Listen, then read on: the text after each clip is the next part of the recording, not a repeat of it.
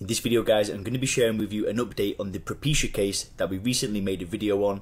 Make sure to stay tuned.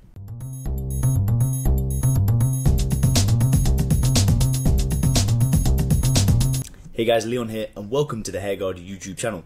On this channel we do tons of science-backed videos all about how you can combat hair loss and regrow healthy hair. Now if you want updating on any of the latest hair loss news or any breakthroughs that we find, make sure to hit subscribe to the channel.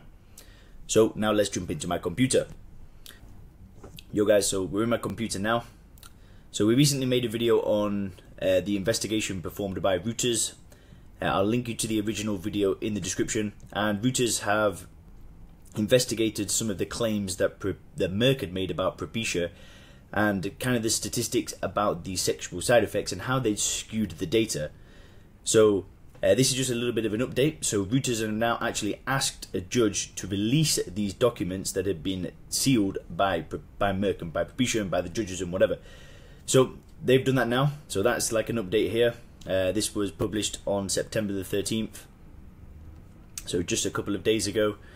And they have filed a motion in Brooklyn in New York after the article has been published. And what they've said is that this is a case of tremendous importance that has been sealed without on-the-record findings explaining that sealing. Reuters argued in its motion to intervene in the case. The First Amendment precludes such an outcome. What they're saying is that a June 25th Reuters investigation revealed how judges have allowed the makers of dozens of consumer products to file under seal in their courts information that is pertinent to public health and safety.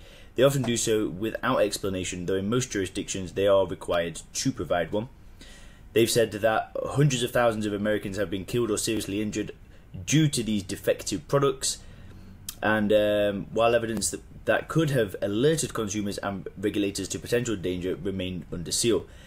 Now they've also again talked about the 1,100 Propecia related lawsuits that have been filed against Merck, and they've been consolidated before Judge Kogan, and a settlement was made for $4.3 million.